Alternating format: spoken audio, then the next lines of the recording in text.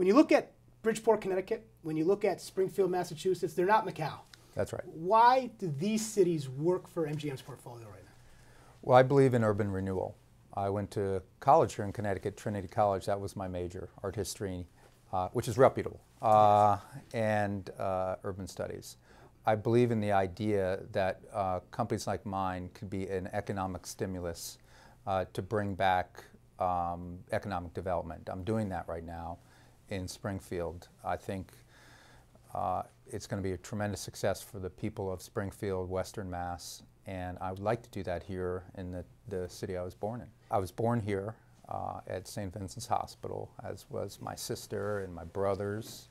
The idea that I perhaps can contribute to the economic recovery of the city of my birth is inspirational to me. I think I can make a difference here. I want to do this very badly. I think it would be good for the community.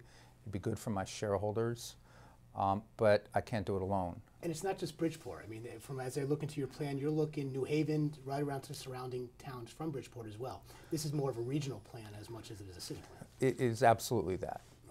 We're very proud of the support we've received from the mayor of New Haven, as well as, of course, the mayor of Bridgeport. They're working extraordinarily collaboratively together on a variety of projects to benefit both cities and the surrounding communities.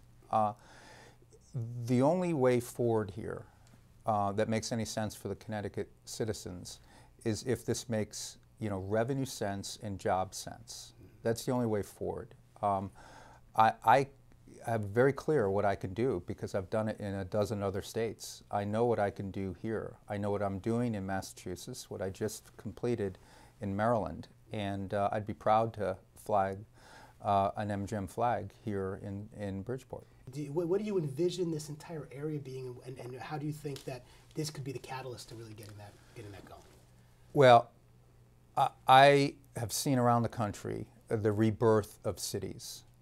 And there are examples all around New England where you say people that moved out of cities are now moving back. They like the quality of life. They like the diversity of experiences. My vision of Bridgeport is just following the leaders of Bridgeport today that are building housing, that are bringing arts back to more arts back to Bridgeport, that are developing retail. I see a walkable, very vibrant city on Long Island Sound where people are from Long Island, from New York, from Rhode Island, around Connecticut are going to experience the beauty of the harbor. Wouldn't that be great? And I'd like to be a part of it. We're not the only part.